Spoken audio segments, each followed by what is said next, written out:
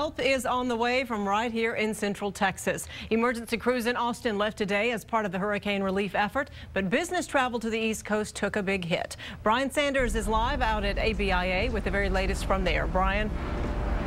Well, good afternoon, guys. ABIA had to cancel about 20 flights today because of Hurricane Sandy shutting down airports along the East Coast. But repercussions nationally could be tough on the economy. In addition to hurting business travel, about a fifth of the country's entire population lives in the storm's path.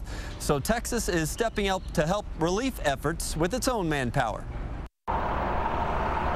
It's Texas to the rescue.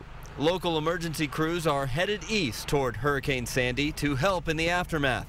Austin energy contractors like Pike Electric say power outages will be one of the biggest problems. The area that it's hitting is really congested. That's where the majority of the population is, so they're going to need all the help they can get. 10 three-man teams deployed on Monday. They'll spend 3 to 4 days on the road and then get to work, trimming trees and restoring power. Mainly just down power lines.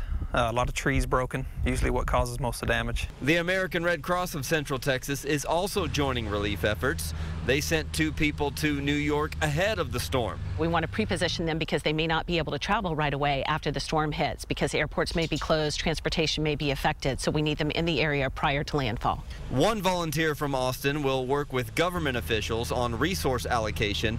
Another volunteer will focus on health services. They'll be assessing any needs that clients may have. Maybe somebody's lost all their medication and they need that replaced. They'll be able to work with our nurses to get that done.